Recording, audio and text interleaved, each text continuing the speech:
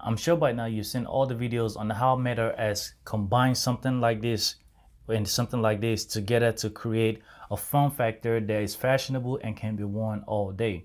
Well, today I want to make a quick video on Meta's breakthrough and if Meta's glasses can actually replace XR or AR glasses like this ones that we have today, and what other options are there. The Meta glasses is simply incredible. It is something I absolutely want.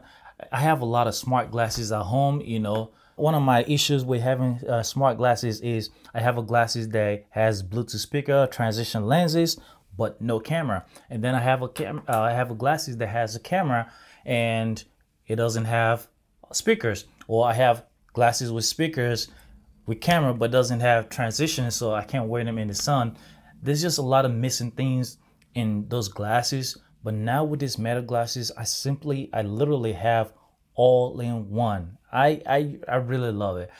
At $7.99, I don't know if I'm gonna get one, but if I can, I absolutely will. I love that glasses, and that's what I would want to wear all day, because it is something that I can wear to a club, not club, but it is something that I can wear to like a birthday party, to a restaurant, on a trip, just something out and about. I love the fact that that glasses has a display, speaker, camera. It's just basically all in one.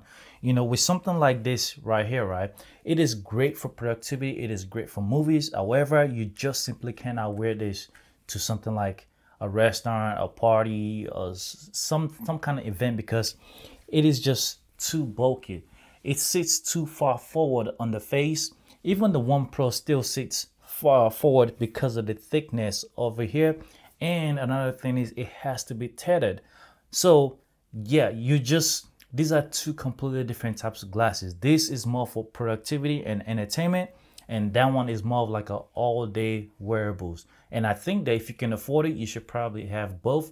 But if I can only pick one, personally, I would pick this. But the Meta glasses is absolutely incredible. I would love to get my hands on it. But here's the thing though. As I was looking at those Meta glasses, I just kept seeing a bunch of different recommendations by different companies. I've seen the Rokid. I've watched videos on it. It's the waveguide, but it's green, so it doesn't have colors.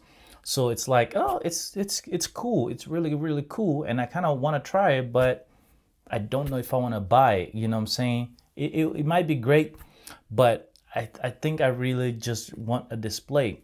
And then I came across INMO Air 3. Now this glasses is something that I've been seeing along my timeline, but I never clicked it because the thumbnails just look clickbait. They look like clickbait. I just didn't believe there was a glasses that was completely wireless and had a full-on display like the Xreals and multi-windows. I was like, nah.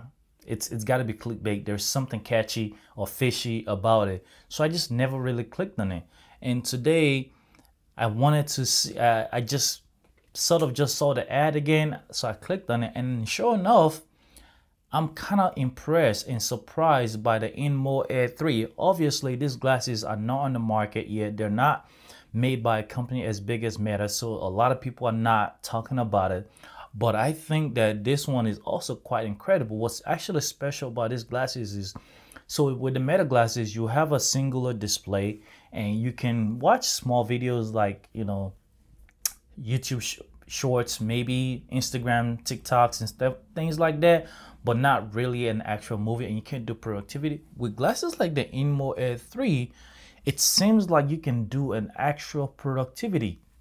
It claims it has 6 DOF, a camera in the front, Snapdragon CPU, 8 gigs of RAM, all within the glasses. I don't know, man. It sounds good. It seems too good to be true. But then again, you know, I don't know. It's on Kickstarter. So if there's something that you're interested in, you might want to check that out if you're really stuck on trying to get something like the Meta glasses, but you want a bigger display and you want to be able to do productivity. That might be a good option, although I can't recommend it, not because it's not good, but because I haven't tried it, and a lot of times there's usually something catchy about, you know, these companies and stuff like that. But anyways, once again, Can Meta replace glasses like the Xreal Ones? Right now, no, because the display is just not big enough. And can this replace Meta? No, because once again, there are two completely different types of glasses. But the question I have for you guys is, would you be getting that Meta glasses?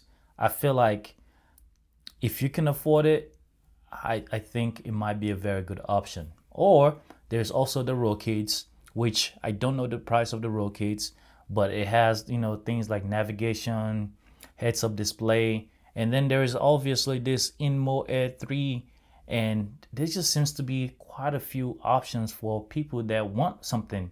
But so far, from what I see though, the Meta just might be the best way to go.